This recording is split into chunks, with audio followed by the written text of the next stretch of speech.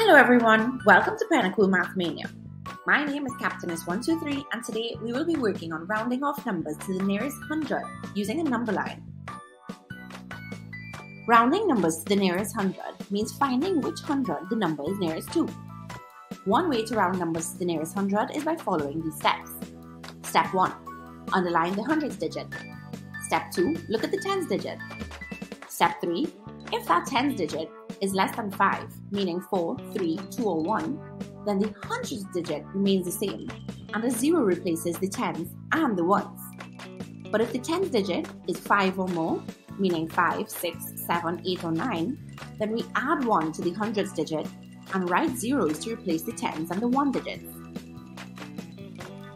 Let's do an example. Let's round 170 to the nearest 100. Our 100 digit to underline is 1. And our 10 digit to pay attention to is the number 7. 7 is more than 5.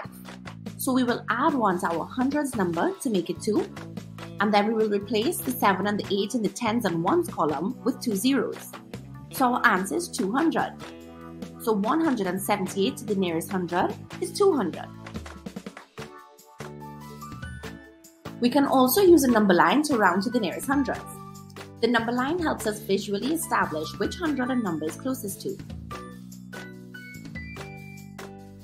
For example, if we have the number 240, we can see that it's below 250 and it's closest to 200, so we round to 200.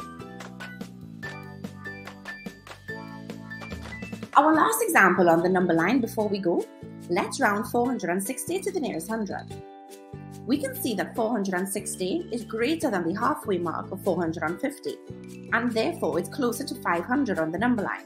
So we'll round up to 500. So 460 rounded to the nearest 100 is 500. Now you have learned two ways to round to the nearest 100. Whenever you're unsure, just use your number line or follow the steps we looked at.